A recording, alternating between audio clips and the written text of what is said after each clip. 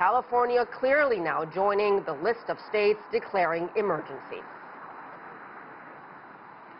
That's right, Ase. I'm at Pier 27, which is overlooking the San Francisco Bay. This is the place that the Grand Princess cruise ship typically disembarks. Right now, that ship is about 320 kilometers away in waters off the California coast. A former passenger aboard that ship became the first California resident to die from COVID-19. Officials believe that victim, an elderly man, was exposed to the virus during a trip from San Francisco to Mexico from February 11th to 21st. Now, another passenger aboard that ship was also infected and is currently being treated in a nearby Sonoma County hospital. Now, after completing its Mexico trip, the Grand Princess left California for a cruise to Hawaii. It's now returning from that trip, and it's decided to cancel its scheduled port call in Mexico, and now is sitting out in limbo in waters off the California coast. The state's governor, Gavin Newsom, has said that 11 passengers and 10 crew members are showing symptoms of COVID-19. The ship is actually carrying 2,500 passengers and 1,150 crew members. Less than 100 guests and crew have been identified for testing. That includes some passengers who were on both trips.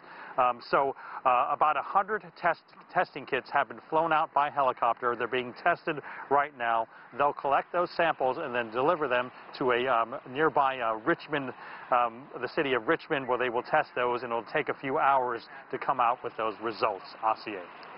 So, Mark, just to clarify, what about the people who were on the previous cruise to Mexico, the one you mentioned, where that elderly man died?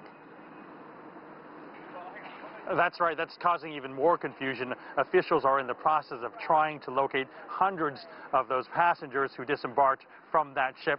Governor Newsom has said that they will contact county health officials from every county that has someone from that cruise. Passengers aboard that ship have talked about the lack of communication. I self-quarantined on Monday because I had read a very vague press release out of Sonoma County about a potentially positive passenger, now patient, who had been on a Mexican cruise. The people who are on the cruise boat now and the people who are on the cruise when we were on are primarily elderly folks. They're all over 65. I was a small handful of people who are under 65, but that's the target population that's really getting hit by this virus viciously. Governor Newsom has declared a state of emergency for the state of California, but that's more intended to help state agencies to more easily procure equipment and services and share information on passengers. Asier.